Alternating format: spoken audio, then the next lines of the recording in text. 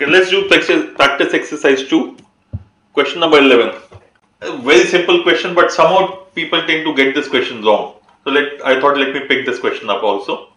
Ratio of incomes of A and B is 3:5, and the ratio of savings is 5:3 of A and B. Whose saving is more?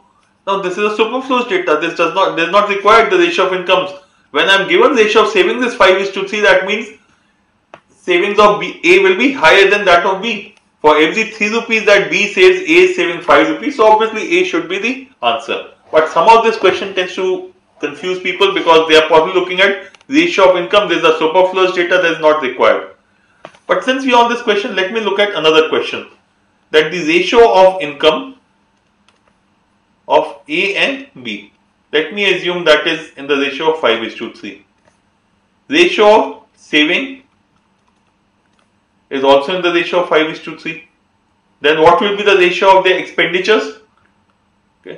So if I say the incomes are 5x and 3x and savings are 5y and 3y, then the ratio of their ratio of their expenditures, will be 5 into x minus y is to 3 into x minus y, or which is nothing but 5:3.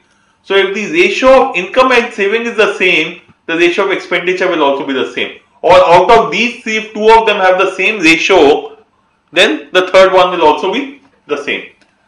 Let me take another case now. Ratio of income is 5:3.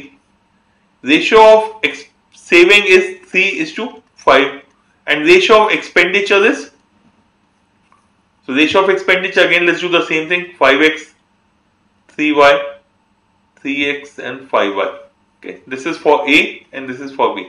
So ratio of expenditure will be 5x minus 3y is to 3x minus 5y.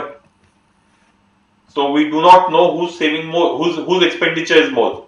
So while here we could say very clearly, because x minus y gets cancelled out, in this particular question it may not be possible to say who out of the two A and B has a greater amount of expenditure.